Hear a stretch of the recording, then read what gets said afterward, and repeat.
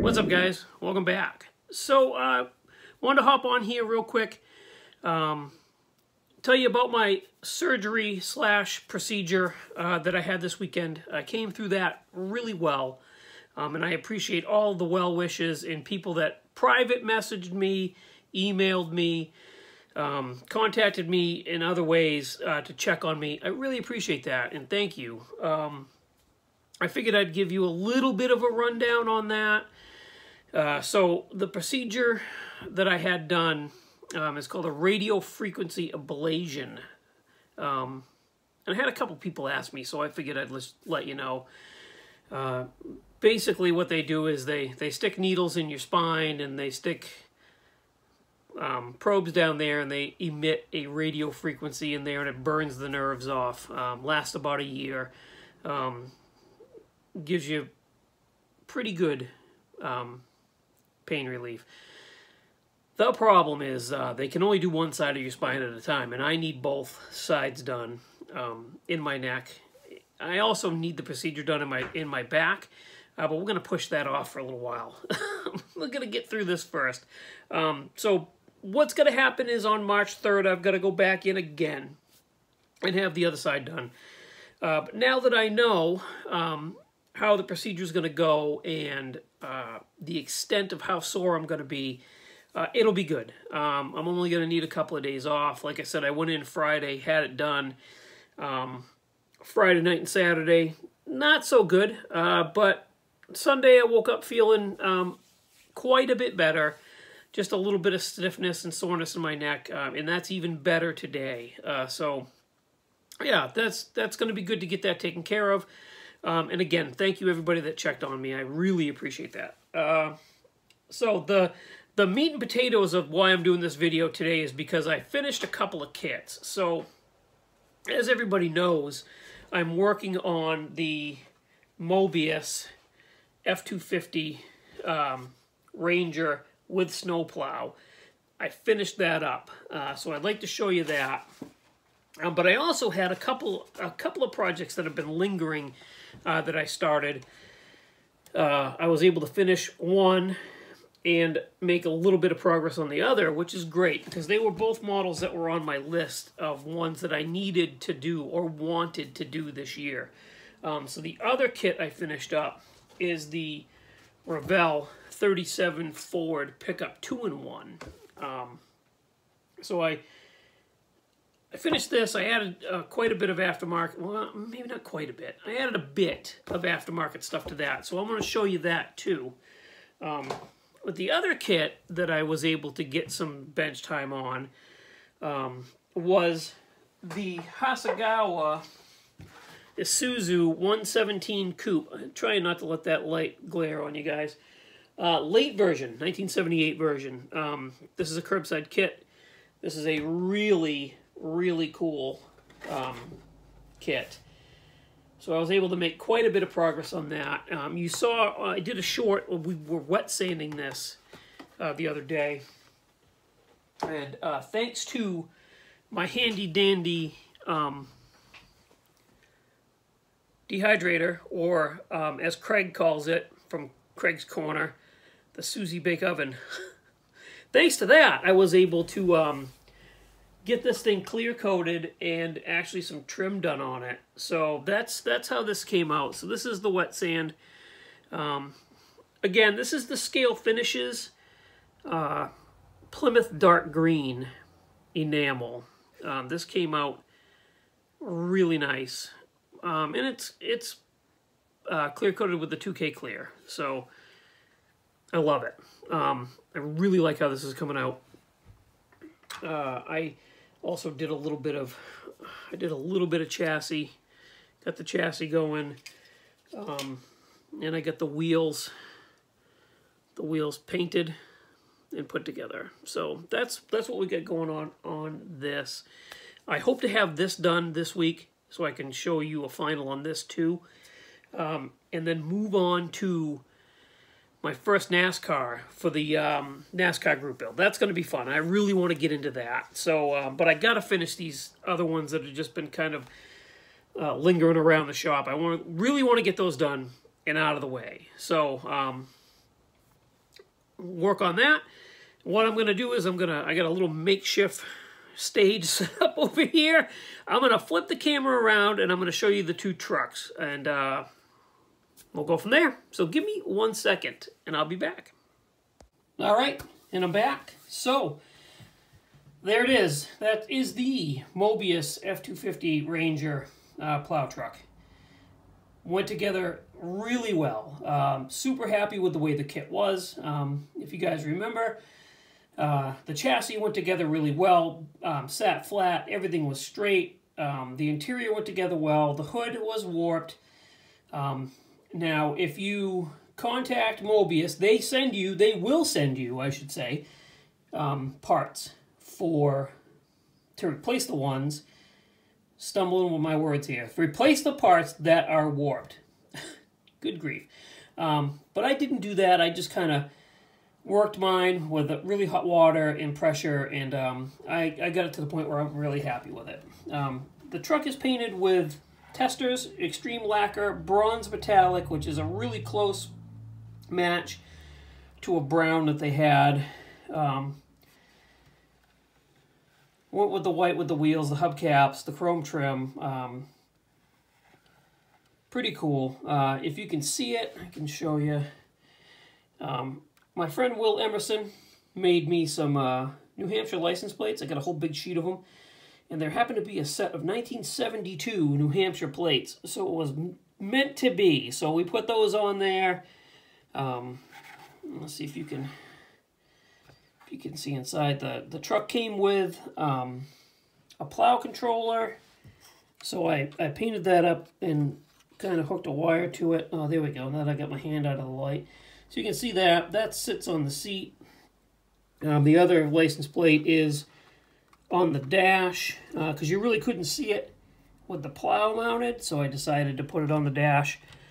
I did paint the bed of the truck black, because I thought if I owned the truck, if I had bought the truck and brought it home, that would probably be what I would do. I'd put a mat in it, or I'd paint it with a heavy-duty, like, industrial, like, tractor paint just to protect the bed. So I went ahead and did that. I detailed up the engine. That's painted MCW Ford engine blue, which is a really good match for that. Made my own distributor, wires, battery cables, ran a hose from the washer tank up to the firewall, you know, that kind of stuff. I also, if you can see it in there, it's kind of hard to see. I kind of scratch built, I wouldn't say scratch built, but I made a plow pump, mounted it to the front of the motor, belt driven, took lines and ran 2 lines through the grill, out to the pump on the plow itself, and then out from the pump to each cylinder. So I basically plumbed the pump and the plow. And there you have it. Oh, the underside. The underside, I didn't super detail, no brake lines, none of that stuff. Just did a good job painting it. So you got that. Again, super happy with the way this kit came out. Super happy. I don't have a case that it fits in because of the plow. So I think I need to go to like Hobby Lobby or somewhere like that and buy like a 1/18 die-cast display case to put this in. But this will go in a case. Super happy with this one. Again, this kit comes highly recommended. Go over to Hobby Nut Models, check out the website. He does have it listed on the website, and if it is out of stock at this current time, it will be in stock soon. And you can actually notify him that you want to be let know when the kit comes back into stock. So go grab that kit. It's definitely a winner. Okay, so there's that one. The next kit is the 37. Sorry, I had to walk away for a second, guys. The 37 Ford from Revell, 2-in-1. This kit is awesome. Again, there it is. So this kit went together really good. I wanted to do something a little bit different than the normal muscle car, drag car type of thing that I do. So I went with what I thought would be like a 60s style mild custom. So that's painted with Tamiya TS59 light red pearl, which happens to be the same color that Heather painted her Jeep. So again, another rattle can, but it came out really nice. It just goes to show that you can put a little bit of work into a rattle can paint job and have it come out just as nice as an airbrush job. I stand by that, and always will. So we had fun with that. The bed is painted with Model Masters wood. The runners in between are Molotow chrome. The trim on the windows, Molotow chrome. The engine in this, it comes with a flathead, but this engine I got from Raisin Cane Resins. Go look him up on Facebook. That motor was, or that engine was awesome. It has the Revell supercharger on it with the dual carbs, front-mounted distributor, or magneto, actually. I think it was a magneto. Aftermarket heads. That engine just went together awesome. I wanted to do something different with the wheels, so those are Pegasus 15-inch chrome reverse with the narrow white walls, and to get the tires to sit under there because they're so deep, I had to kind of give them a stretched look, so you can see the wheels kind of have a lip on them, but I think that lends to the look of the truck. So that's that. And again, those are the New Hampshire plates that I got from my friend Will, antique plates. I think that came out really nice. I really like that a lot. So I'm going to be doing some more of these mild customs, I think, in the future. So I had a lot of fun with that. So those are the trucks. Give me a minute to turn the camera back around, and we'll say goodbye. Okay, guys, so there you have it. That's the final on the Moebius F250 and the final on the Revell 37 Ford truck. I had a really fun time with both those kits. They both come highly recommended. And again, like I said, it just goes to show the difference, you know, between an airbrush paint job and one with a rattle can. They can come out both looking spectacular with a little bit of work. Now I had somebody, I did a short, like I said earlier, saying that I was doing some wet sanding, and I had somebody comment that they needed a video for that. Which I will do. I'm going to sit down and figure out a way to do kind of a quick overview of how I do that. Only because, so when I wet sand a body, I start at like 3,500 to 4,000, and I work my way all the way to 12,000, which I know I've been told I don't need to do that, but I do. I like the way my bodies come out when I use that process. Problem is, that process takes, like, from start to finish, like 45 minutes to an hour. So there's no way I could give you guys a video of the entire process, but I can give you a quick breakdown of how I do it, and I'm going to work on that. So that video will be coming, as well as hopefully the final on the Isuzu. Actually, the video for the wet sanding, I'm probably going to have to get... I don't have anything painted right now. Everything that I have painted, I need to work on. So what I'm going to have to do is I'm going to have to get something body worked and primered, and then in paint. So that video might actually take a couple weeks, realistically. Geez, sorry. But it's coming, and I will show you guys how I do that. So...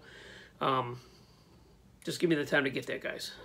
So I guess that's it. Thank you for watching. Thanks for subscribing. I really appreciate it. As always, go check out Hobby Nut Models. Linked in the description of the video.